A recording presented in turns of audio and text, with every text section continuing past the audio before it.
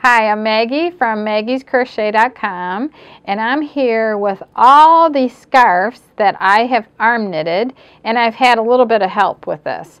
At this point, I've arm knitted an afghan, and then I've arm knitted all of these scarves in various yarns.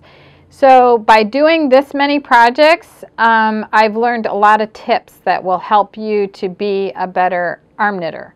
And some of the tips include how to use multiple strands like I did here. This is using everything from like zero weight to City Life ladder yarn and then a worsted weight yarn mixed together. And then there's tips in how to measure your yarn, how to mix and match colors and dye lots and your gauge, and using the beginning and the end of a ball to create 2 strands, or create like even 4 strands out of 1 skein of yarn.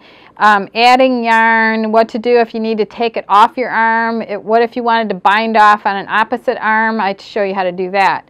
So I am madly in love with arm knitting, and I used to knit when I was very young, and I was pretty good at it actually. I wouldn't even know how to do what I used to do when I was young. But anyway, I just love this. I just think it's a lot of fun, and I've been teaching my friends also. And I love teaching people because I can slow the whole process down and see where they struggle, and then I can create good tips for you, and that's what I want to share in this video series. So this is Lion Brand Homespun. This is Starbella. This is Starbella Flash. This is Deborah Norville Serenity Chunky Yarn. This is a mix of Premier Yarn, City Life, Eversoft, and Enchant Yarn. This is actually a 12-foot scarf that I made using 3 strands of Deborah Norville Serenity Chunky in chocolate. But all of these are in separate videos, and this is just to introduce all of the tips that I have for you.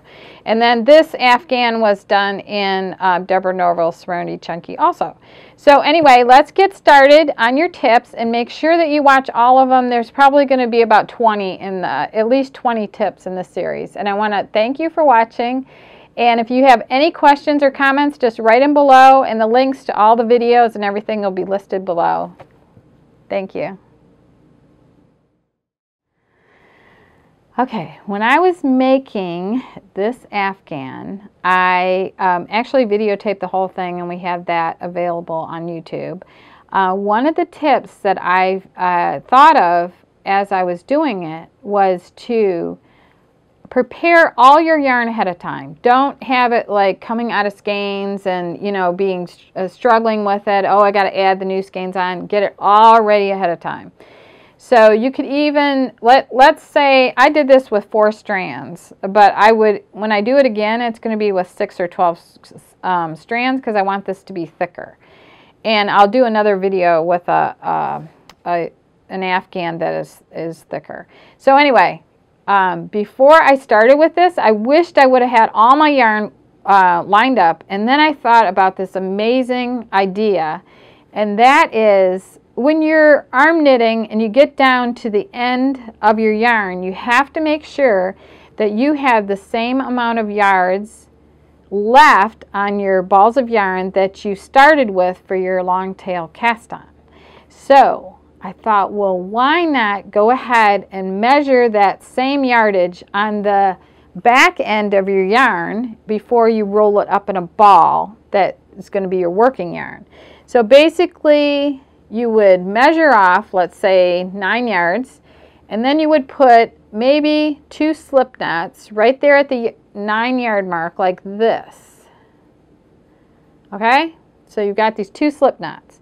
So then you wind your yarn all up, and you're going to be using it from this end, and then you're going to, when you start your project, you're going to measure off for your long tail, and as you're working down, when you get to those, you know that it's time to stop. So I thought that was a great tip. And so all the other tips are on our video channel, which is Maggie Weldon, and I want to thank you for watching. If you have any comments or questions or anything, just write them below, and thanks for watching.